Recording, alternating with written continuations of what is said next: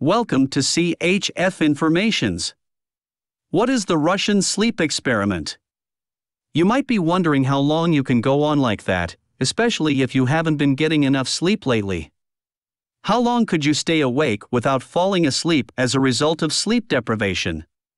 Some claim that there was an outlandish experiment for that. It is quickly debunked by experts.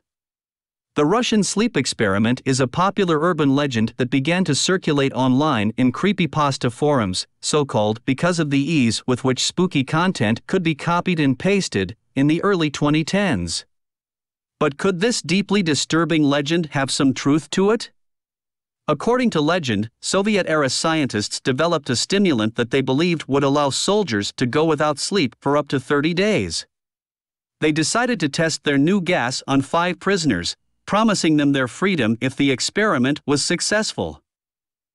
They sealed the 5 men inside a hermetically sealed chamber and started pumping in the gas. Within a few days, the men developed the paranoia and psychosis that is a common symptom of sleep deprivation.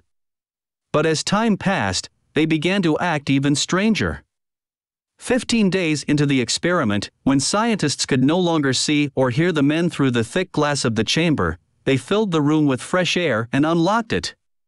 They discovered that one of the men had died, and the 4 surviving test subjects had all suffered horrifyingly violent injuries, some of which appeared to be self-inflicted.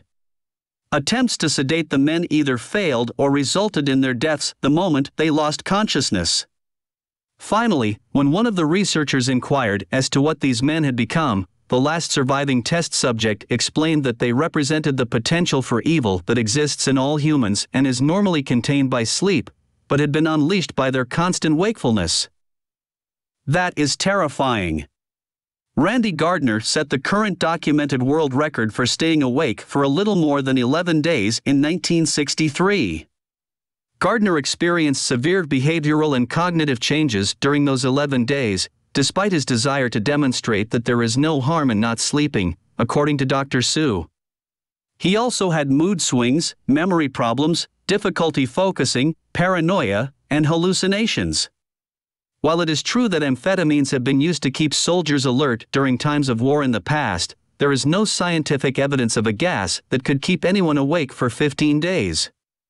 Furthermore, studies have shown that after just 48 hours of not sleeping, people become slower, disoriented, more prone to making mistakes, and ultimately less effective as soldiers. Since the brain can't function properly after being sleep-deprived for 11 days, it's safe to assume things would get much worse if one tries to stay awake longer, he says. As a result, even if they had miraculously managed not to sleep for 30 days, those soldiers would have been useless.